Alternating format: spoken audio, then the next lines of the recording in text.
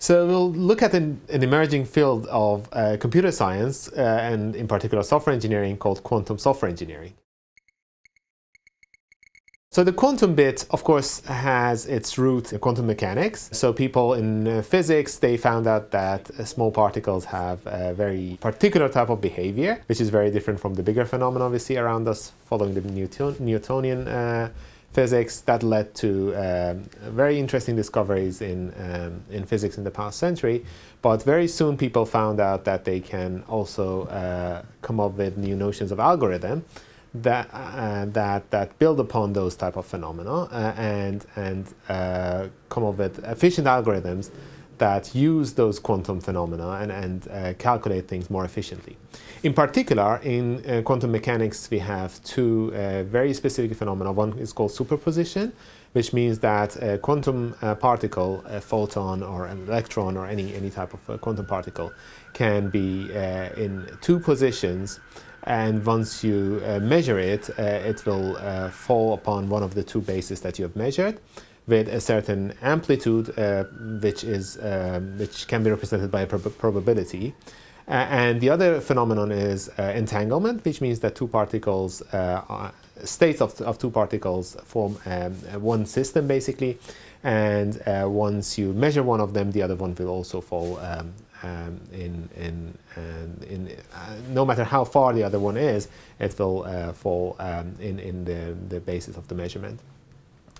And these two phenomena can be exploited to come up with new notions of algorithm, which very much resemble a probabilistic algorithm. So you may recall that Turing came up with a fundamental model of computation, which is called Turing machine, that represents the notion of algorithm. On top of that, people have come up with probabilistic algorithms. Quantum algorithms is a layer of abstraction upon that notion of a probabilistic algorithm that uses these quantum phenomena, such as superposition and entanglement, to calculate things efficiently. So that's the background to quantum computing. In early days of quantum computing, people came up with theoretical results showing that there are certain quantum algorithms that have theoretical advantage over their classical counterparts. A phenomenal example is Peter Shor's algorithm for factorizing into prime numbers. The quantum version he came up with, which is a very sophisticated, very genius idea, has theoretical advantage over its classical counterpart. Then there are other algorithms that do things like search and determining whether a function is balanced or not. And those algorithms have polynomial advantage over the classical counterpart. So there is a proven theoretical quantum advantage. However, in order to realize that, you need reliable quantum computers with large number of qubits to calculate. And this is not yet in our disposal, so we are left with devices that are somewhat noisy. The noise is improving with limited number of qubits. Again, the number of qubits are increasing, and we are waiting for more and more qubits to be accessible in order to benefit from the theoretical quantum advantage that has been shown many decades ago. The noise side of it, does that mean just that it's not always perfect, the results that you get? Is it something you have to do, sort of filter out? Is that a bit like... Right. I mean, there are many different sources of noise in quantum computing, including, for example, when you put two particles in entanglement, the entanglement might be lost after some time, or you may inadvertently entangle your particle with something outside your system, and all those will influence your computation, so the computation will not give the results you expect. But anyway, so we don't have access to that number of qubits, that number of reliable qubits yet to realize the theoretical advantage. So what we are left with is to use what we have in our disposal in combination with classical computers to realize some sort of practical advantage, and that's an ongoing quest. I expect for many years, possibly many decades to come, we will see quantum computing side by side with classical computing. So quantum computing is not going to replace classical computing in the foreseeable future, and probably forever. So what we will be doing is to devise quantum algorithms that will work side by side with classical algorithms to prove some sort of practical advantage.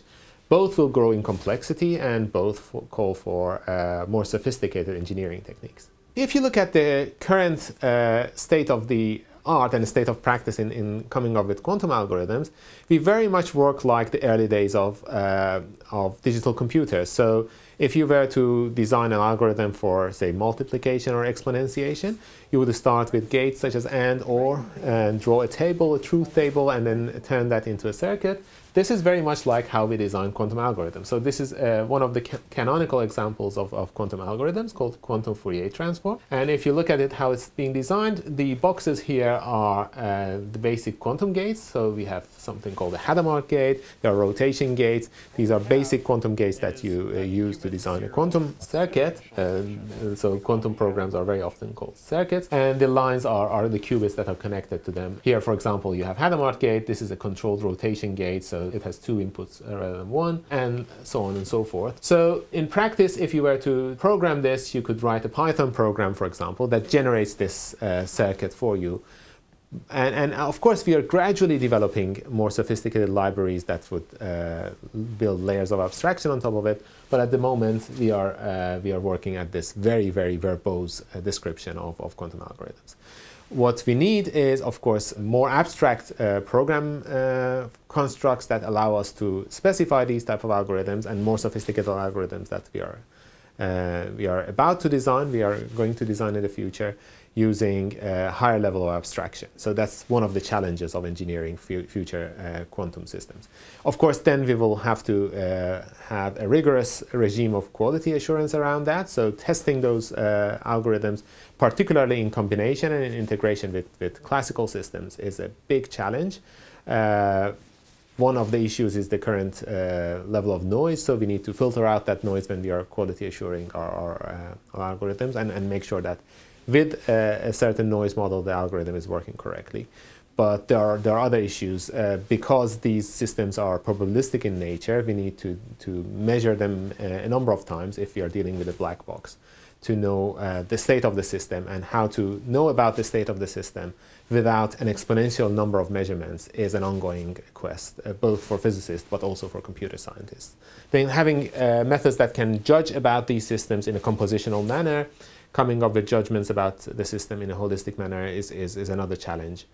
And one of the biggest challenges that we have is to make all of this comprehensible to programmers. So we need to train people who can understand quantum algorithms and comprehend their complexity, which is a different layer of complexity than we are used to when we deal with classical algorithms. So all of these challenges are open for the future. And one question I have, so obviously we mentioned Shor's algorithm and some of the other kind of theoretical algorithms.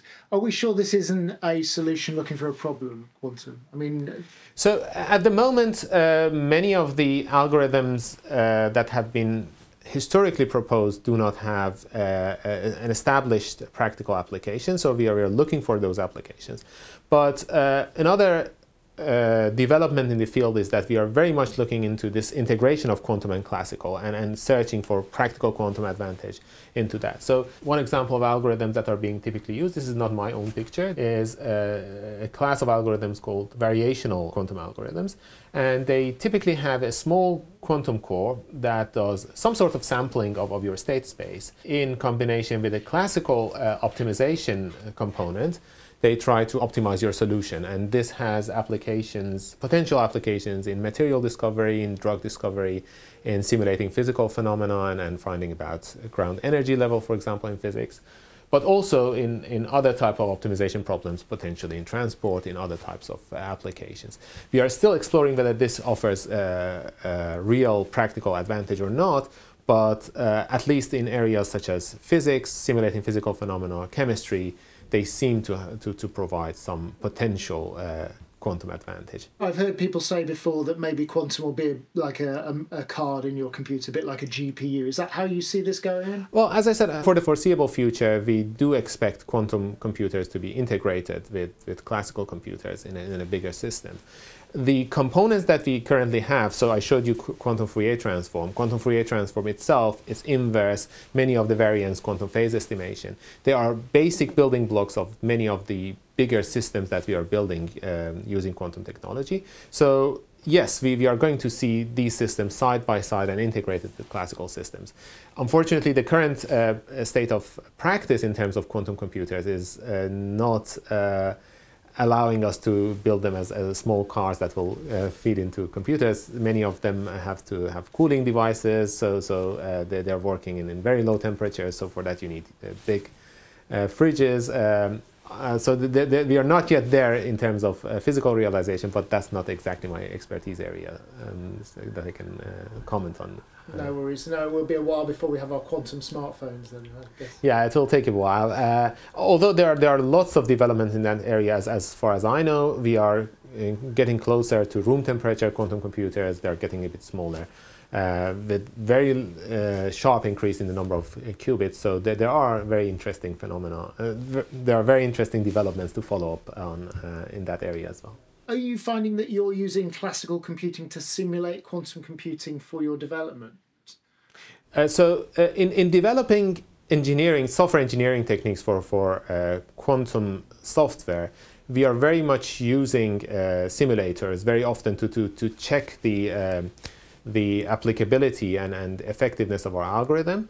But eventually we also sometimes go back and test them on actual quantum computers, because this issue of noise is a real issue. We do have simulators that have noise models in them, so we could simulate noise on a simulator and use those type of simulators to evaluate our algorithms, but the actual proof of the pudding is to run it on an actual computer.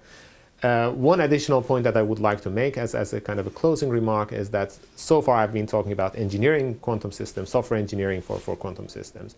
But I do see a potential future for using quantum algorithms to improve engineering of classical systems. That's, again, an emerging area where we are looking at using quantum algorithms, for example, for more effective test case generation in quantum systems. And there are already a few papers showing some sort of quantum advantage in that area as well.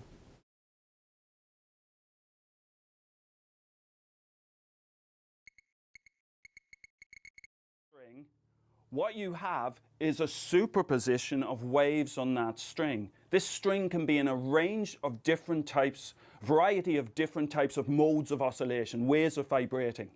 And when you pluck that, you're not just exciting one wave, you're exciting